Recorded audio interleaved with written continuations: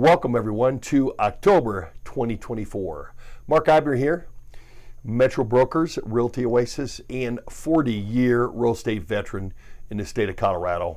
Got our great info pack newsletter this month with stats and some other very interesting information. So let's get into it then. One of our featured articles this time is going to be the top 25 items you wished you had around your household in the absence of power or communications. Of course, in Colorado here, we have really been somewhat fortunate in really the only major catastrophes we have to deal with are two items, tornadoes and of course fires. But I think this is a great article. We should all be prepped. And a lot of these things are just basic items people have. Maybe if you're an avid camper and work in the great outdoors, half this list could be things that you already have in your arsenal. Colorado's fortunate in the fact that, for the most part, we've got forest fires and fires in general, maybe tornadoes and wind, but not a lot of blackouts. So don't forget California, some of those areas, Oregon, Washington, major blackouts. Houston, snowstorms in the middle that they've never had before.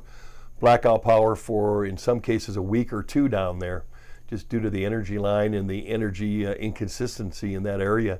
And of course, don't forget that there's people in North Carolina that would have never expected that there's flooding in the mountains. So I think this is one of the things, at least in the clients I deal with, very, very few people in Colorado are prepared for any type of power outage, communications outage, or just being hunkered down in the house for over a week. And don't forget, we've got one of the largest storms coming up here on November 5th, 2024. I think everyone should be somewhat prepared for things to be different than usual. Remember, expect the unexpected. The list that we have, the 25 items that you can acquire now versus acquiring later, are listed in our newsletter. We've got hyperlinks to everything that you can acquire either through Amazon or Costco or just local stores.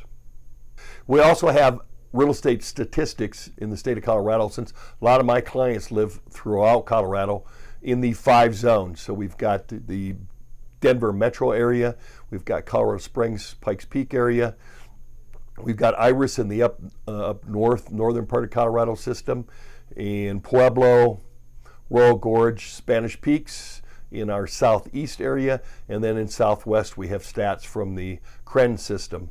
So we've got very good stats, a lot more than the national stats. Remember, all real estate is local.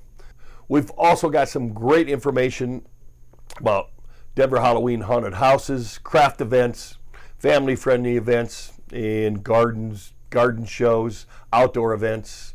And don't forget too, we've got the 12th annual pie event coming up here, pecan, pumpkin, and apple pies for a holiday event. So let's get planning on that. If that's something you're interested in doing, look for coverage in texts and emails and calls from myself.